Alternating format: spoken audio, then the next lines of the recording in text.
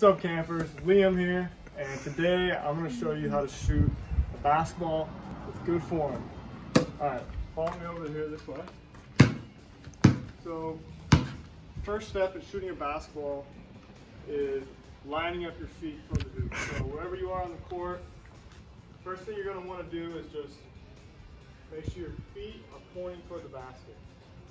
And once you're squared up, you're going to bring the ball to around your chin, and you can have your dominant hand.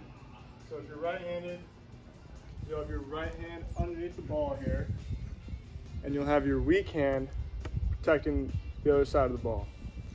And you're going to bend down, strong legs, and then shoot up. So you're going to jump up, and when you get to that highest point in the air, that's when you're going to push with your strong arm. And you really want to extend the arm. Hold the follow through. I'm going to show you what it looks like. And I missed it. One more. That's okay. Again.